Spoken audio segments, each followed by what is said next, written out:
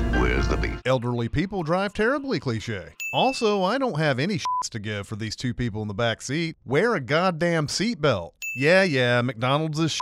Ha ha. My question is, why would this half arch be in the middle of the road like this? Also, where the f*** are these people and how did they even get here? When she rounded the corner, they were in a downtown district of some sort, and now they appear to be in the f***ing suburbs. There are no drive-through windows that shut like this, because either you would have to pull up to a blank wall or the employees would have to leave this open for their entire shift. What if it rains? Or there's a breeze flowing in from the Captain D's next door, making your entire restaurant smell like fake shrimp and honey mustard? Why does Captain D's have so much f***ing honey mustard? Honestly, why is Captain D's? When you drive to Wendy's and order a single, you get more beef than the Whopper or the Big Mac. That's not necessarily a positive, right? What if the beef tastes like shit?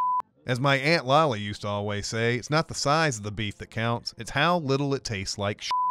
Also, who gets the job of meat measurer? Do you have to go to a specialized college for that? Does it pay better than the person who hands out the samples? I need to know more about getting a job measuring meat, because as someone with a wooden ruler sitting by his bathroom sink for no reason that relates to measuring one's dick every morning for the past 30 plus years, I think I would be qualified. And not because I've been measuring my dick every morning for the past 30 plus years. Scene does not contain a Sir Mix-a-Lot.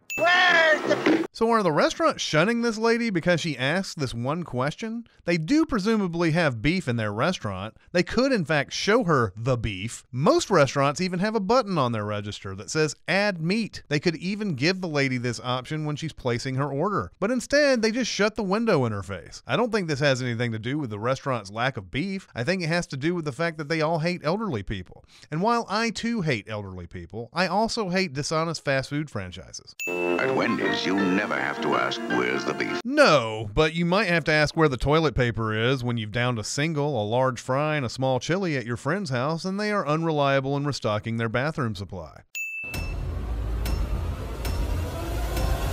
Are we in slow motion here? Come on, what are you, hypnotized? Have some more kids, why don't you?